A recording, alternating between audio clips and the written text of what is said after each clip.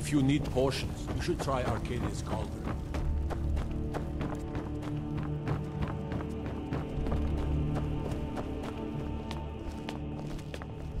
I serve Jarl Balgruuf as steward. May the gods watch over your battles, friend. I must have misheard you. I thought you asked me to help you trap a dragon in my palace.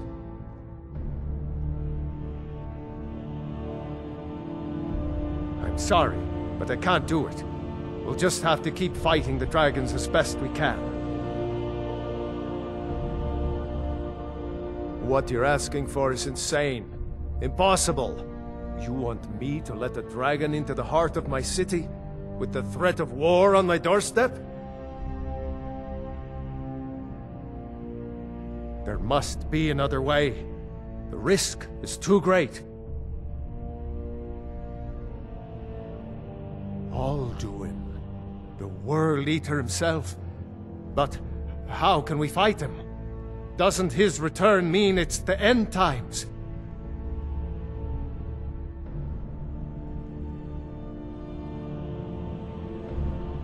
No Nord could have said it better. I'll stand beside you, Dragonborn. Now what's this nonsense about trapping a dragon in my palace?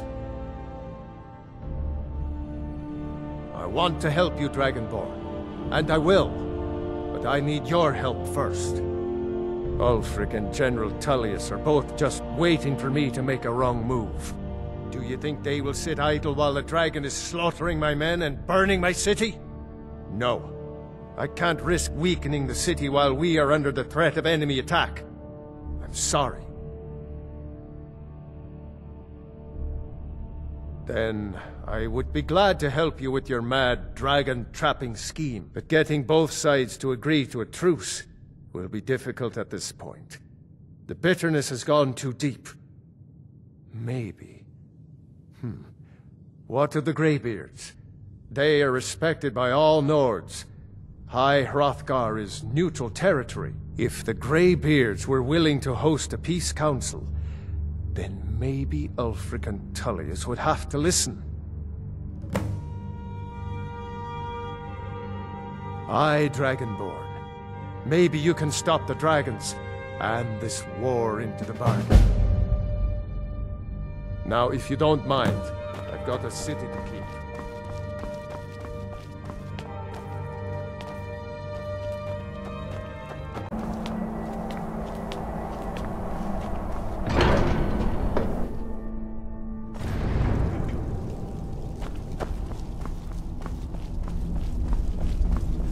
Alduin? We heard the Dragonren shout from here. You defeated him? I feared as much. I thought it was him we saw flying east after your battle. We are not warriors. What is overlooked in the Dragonborn is not permitted to any other followers of the Way of the Voice. You misunderstand our authority. The Greybeards have never involved themselves in political affairs. I see. The dragon will lead you to Alduin, but without the Jarl's help. Paarthurnax has made the decision to help you. This is the road we have to walk. Even the Greybeards must bend to the winds of change, it seems. So be it. Tell Ulfric and General Tullius that the Greybeards wish to speak to them. We will see if they still remember us. Wind, guide you.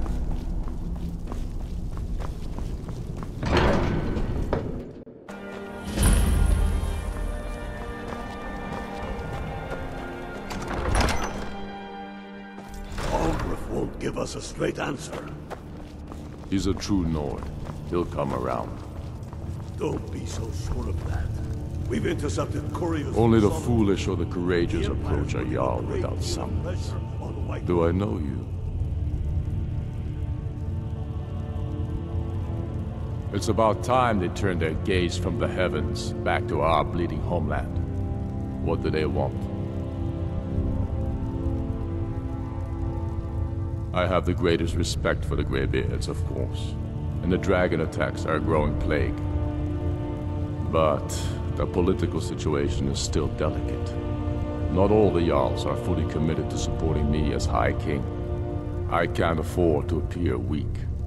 I can't agree to this unless Tullius himself will be there. Alduin, the World Eater of song and legend.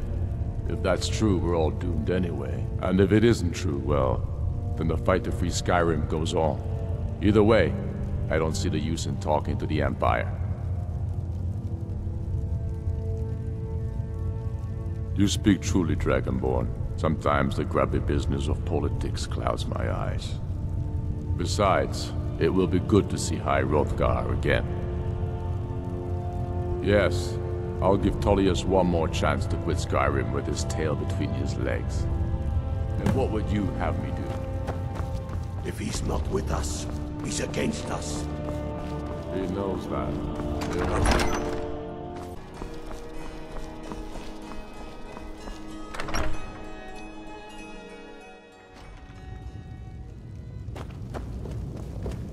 The winking skeevers got warm beds and cold mead. Are my men now giving free rein to anyone who wanders into the castle? Do you have some reason to be here, citizen? The Greybeards? What do those old hermits want with me? Why, there's nothing to discuss as long as that traitor Ulfric is in arms against his rightful emperor.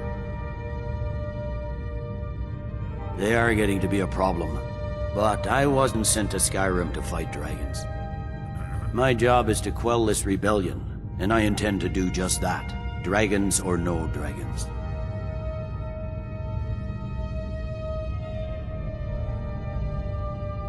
Has he?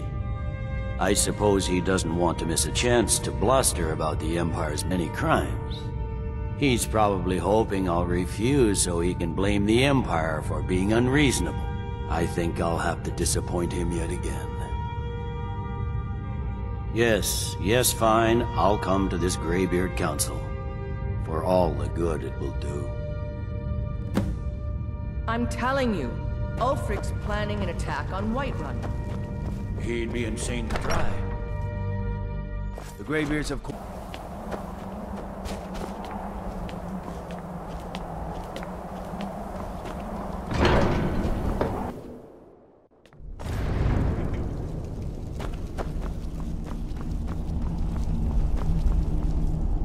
So, you've done it. The men of violence are gathered here, in these halls whose very stones are dedicated to peace. I should not have agreed to host this council.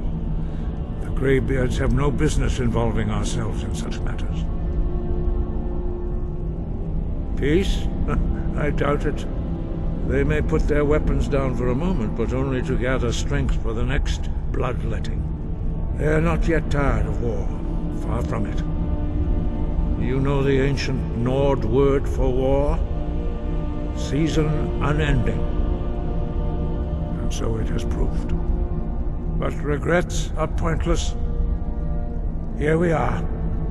Take your seat at the council table, and let us see what wisdom we can find among these warriors of Skyrim.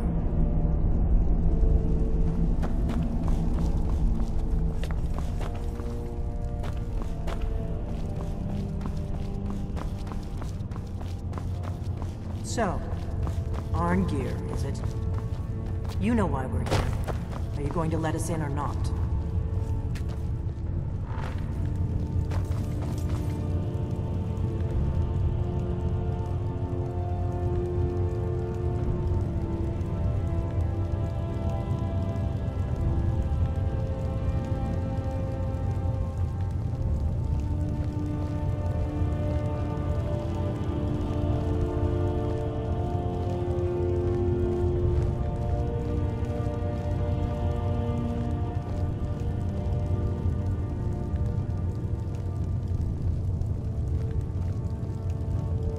Now that everyone is here, please take your seats so we can begin. I hope that we have all come No. here in the spirit You of... insult us by bringing her to this negotiation? You're Chief Talos Hunter? That didn't take long. Here, here. I have every right to be at this negotiation. I need to ensure that nothing is agreed to here that violates the terms of the White Gold Concordat. She's part of the Imperial delegation. You can't dictate who I bring to this council. Please, if we have to negotiate the terms of the negotiation, we will never get anywhere. Perhaps this would be a good time to get the Dragonborn's input on this matter. By Izmir's beard, the nerve of those Imperial bastards, eh? To think that I would sit down at the same table with that. Thalmor bitch. Either she walks or I do.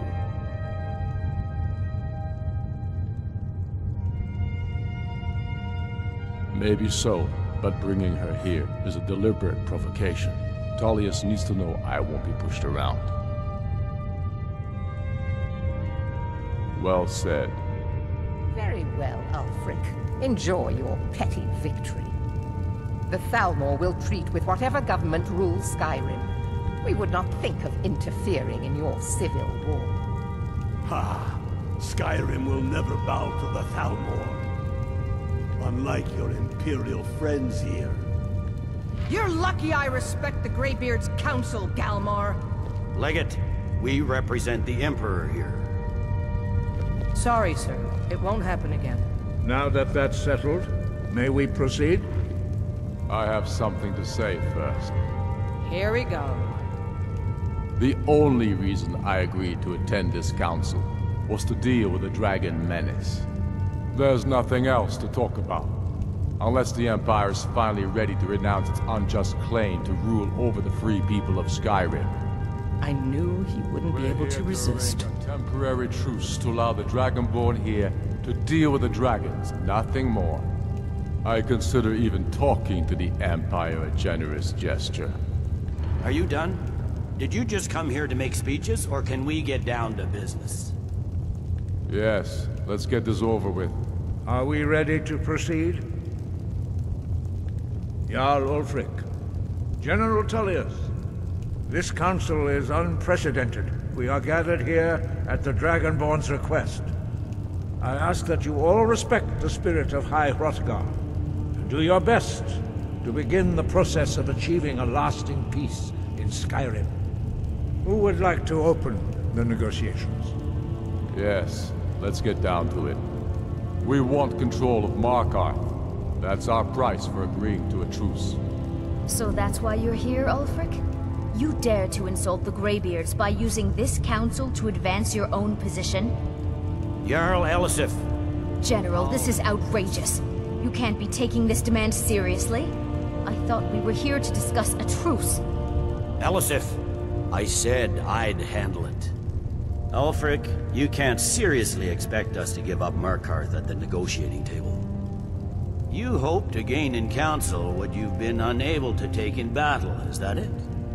I'm sure Jarl Ulfric does not expect something for nothing. Yes, that'd be entirely out of character. I want in return. Wait, General, you don't intend to just hand over Markarth to that traitor? This is how the Empire repays us for our loyalty? Enough! First, let's be clear. This council wasn't my idea. I think it's a waste of time. You are a traitor to the Empire, and deserve a traitor's death.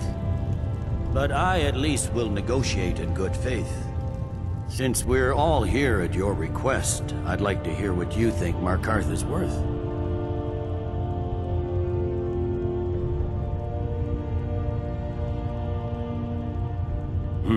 The rift would help secure our communications with Cyrodiil, and threatened Ulfric's southern flank. The Dragonborn has spoken, Tullius. Markarth will be ours. Now we'll see if there's anything behind your talk with good faith. You disappoint me, Dragonborn. I accepted your invitation on trust in your good name. But it seems you intend to favor Ulfric. I can see now that this is not a negotiation at all. I know you, Ulfric. If I hand over Markarth, you'll be ready with a new demand. You'll never defeat the Empire, and you know it. But you're willing to sacrifice thousands for your own selfish ambition. Soon enough, I'll have you back under the headsman's axe, and this time there won't be any dragon to save you. As always, the Empire's fine words are worth nothing. Stop! Are you so blind to our danger that you can't see past your petty disagreements? Here you sit arguing about nothing, while the fate of the land hangs in the balance. Is he with you, Delphine? If so, I advise you to tell him to watch his tongue. He is with me. And I advise you both to listen to what he has to say before you do anything rash. Don't you understand the danger? Don't you understand what the return of the dragons means? Alduin has returned, the World Eater. Even now he devours the souls of your fallen comrades. He grows more powerful with every soldier slain in your pointless war. Can you not put aside your hatred for even one moment in the face of this mortal danger? I don't know about the end of the world, but this dragon situation has gotten out of hand. If this truce will help the Dragonborn here put an end to that menace, we both gain. Remember that, Ulfric. Now, back to the matter at hand. You know as well as I do that we can't hand over Markarth on these terms. Damn Imperial arrogance. Out with it, then. We want compensation for the massacre at Karthwasten. You slaughtered the very people you claim to be fighting for. True sons of Skyrim would never do such things. Damned Imperial lies. My men would never stoop to such methods, even in retaliation for your butchery at... All the blood spilled in this war is on your head. So, Dragonborn, what do you say?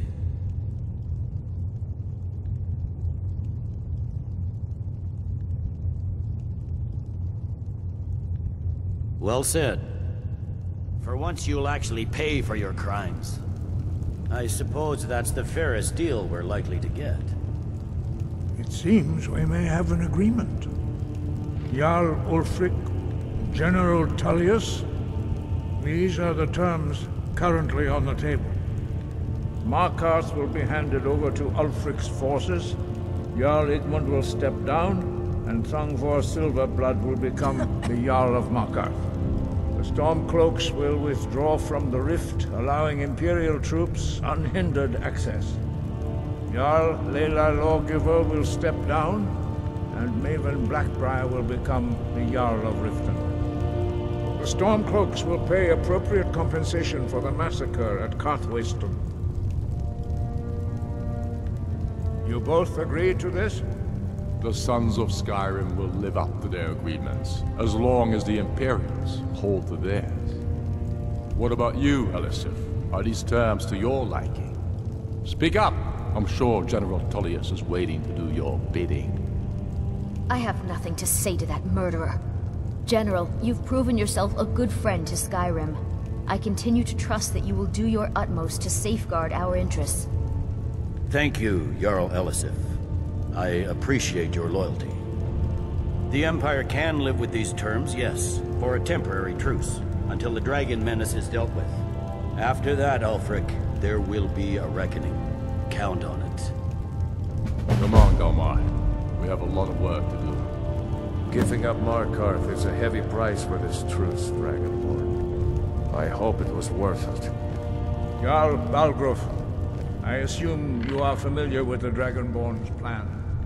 Yes, I'm ready to do my part. Just say the word, and my men will help you spring this trap.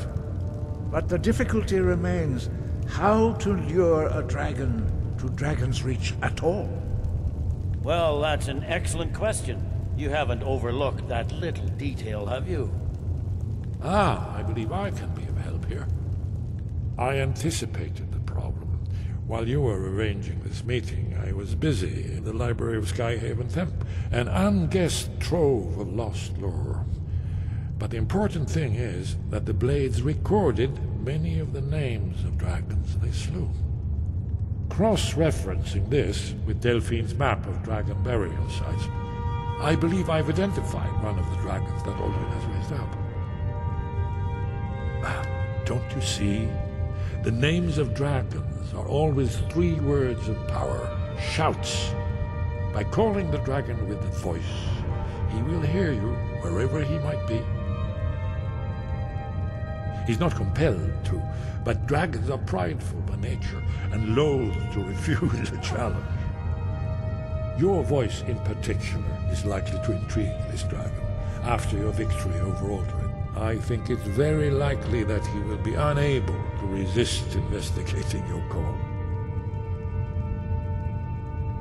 Ah, indeed. I'm no master of the voice, like these worthy gentlemen, but it is written here in the scroll. Oda Ving, winged snow hunter, as I read it.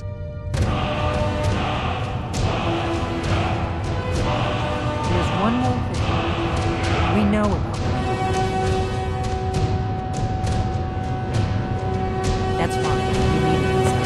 Now we do. And it's long past time for him to pay for his crimes. And he's not just any dragon. He was the right hand of Alduin. He committed atrocities so infamous they are still remembered thousands of years later. He needs to die. He deserves to die. And it falls to you to kill him. Until he's dead. Well, I'm sorry, but we would dishonor our oaths as blades if we continued to help you.